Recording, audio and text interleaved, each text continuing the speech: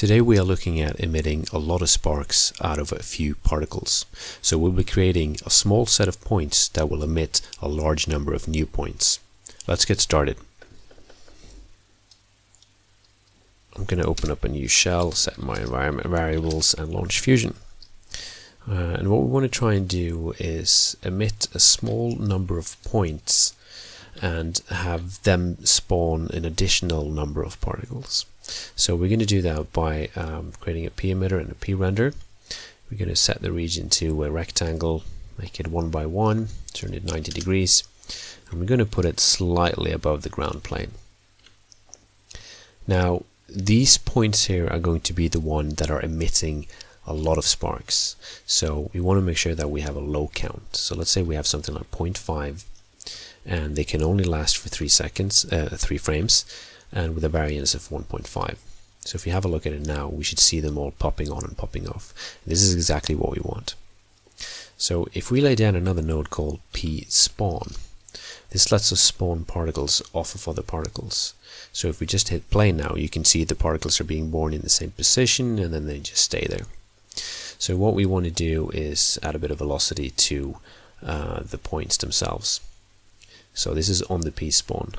So we want to add some variance, we want to add an angles up 90 degrees upwards, probably even 80 degrees in all directions here. Okay, that's actually looking pretty good for what we want to try and do. The next thing is we want to make sure that they're falling down, so we need a bit of gravity with P directional force. We're going to set this to something like 0.4. And what we have now is something being spawned and then it's falling rapidly. And we need it to collide with the ground plane, so we put down a P bounce node. Now the P bounce node, you can go to the region settings, set it to rectangle and make it considerably bigger, something like 5 by 5, and rotate it 90 degrees down. Now we'll have all these points colliding with the ground plane. They're a little bit too bouncy, so we're going to tone down the elasticity quite a bit. And one thing they're also doing is they all have this sliding property to them, so they're going to need a bit of friction. So we do that with a P friction node. And if we have a look at this now, we can see that all the points are now being emitted and then they lose velocity, so they're no longer sliding. Okay, that's pretty good. Let's start looking at the sprite. We want to put down a fast noise node, and we're going to set it to 128 by 128, have it a bit more detailed, have it animated, put some contrast and scale into it, connect a mask input so we can control the shape of them. And if you're getting this effect where it's looking like it's changing resolution, it's because the auto proxy is on, so take that off and enable high quality. So you want a thin long line, and like in the other video, you want to start with a long line and you want to go 20 frames into your animation and make sure that it animates down to a single point. Now in the spline view, I'm just going to take this animation and smooth it off just a little bit, this animation on the width slider here. And we want to connect this to the newly spawned particles. We don't want them to have any shape, like we don't want the original points to have any shape. So in the PSpawn node, you go to the style and change it to bitmap. Now we can connect our newly created animation here. And you can see that they're all have the same animation and then they just die. And what you want to do is change it to particle age. So now they all have their individual sort of timeline. And if you see there's a jerk that's happening here, that's probably just because I have an invalidated cache here. So if you right click down here, you can say purge cache, and that forces it to re-simulate. Now the orientation is wrong of these, so you go to the controls, rotation, and change it to relative to motion. And make sure you turn off the always face camera. Okay, they might have a little bit too much of an upwards motion for me, so I'm going to go to the velocity and angle them even further down. So maybe have an even bigger spread on them, something like that. Okay, so let's go to the style settings, go to color controls, color over life, and they can start out white, but I want them to be yellow pretty quickly, and then orange, and then quite dark red, and then at the very end I want them black. But in between, maybe we should have some variance where, you know, maybe it gets even white, and maybe even in here it gets a bit yellow again.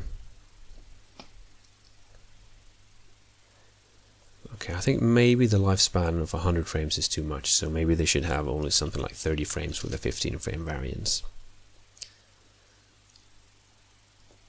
And you can see they all have unique distributions, but they're all at the same height. That's pretty much because these two parameters are limiting it.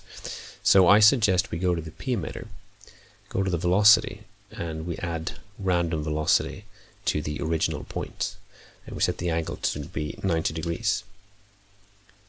Now, some of them have very high speeds and some of them have much lower speeds, and that's because the PSpawn has a slider called velocity transfer, so you can transfer the velocity from each one of the original points onto the newly spawned ones.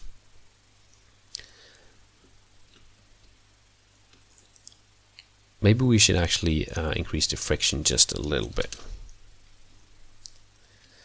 And I think this looks pretty interesting. We should probably increase the amount of particles being born, and even adjust their size. We need more randomness to their size. Maybe even change their size based on the velocity.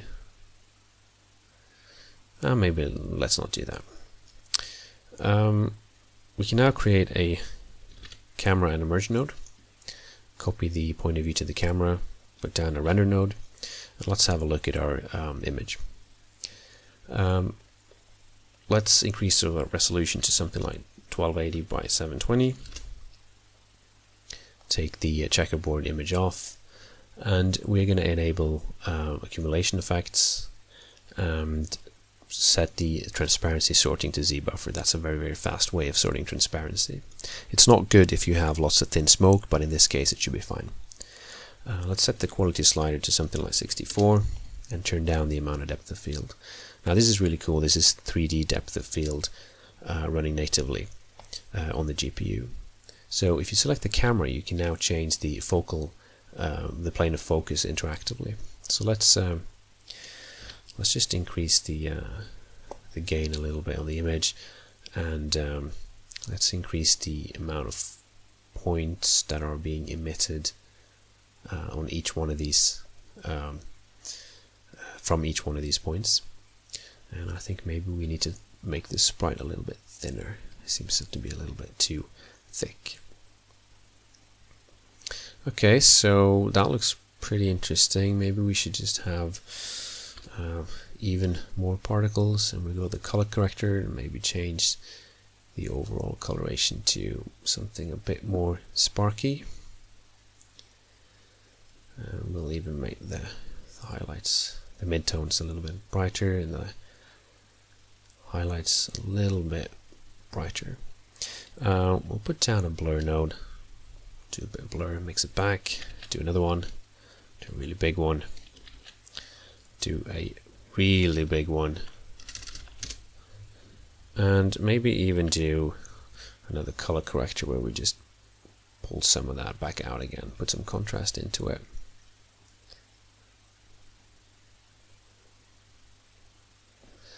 And let's have a look at some of these other frames. Okay, let's increase the amount of particles that we get.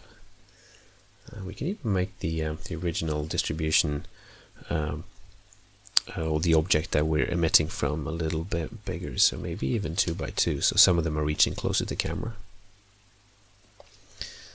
Okay, so let's increase the quality of the render to something like 256, and we're going to go to the highlights section. I don't like the fact that they're all yellow, so I think we might need to tone some of it down and make some of them a bit more warm. So I think that looks quite interesting. So the difference between doing a bit of color correction is can do wonders on your renders. So let's do a preview on this. We've now created particles that are being born out of other particles. You can take this example a lot further by introducing things like puffs of smoke that would add to realism to a scene like this. As always, the file is in the link in the description below. Thanks for watching, and I hope you enjoyed it.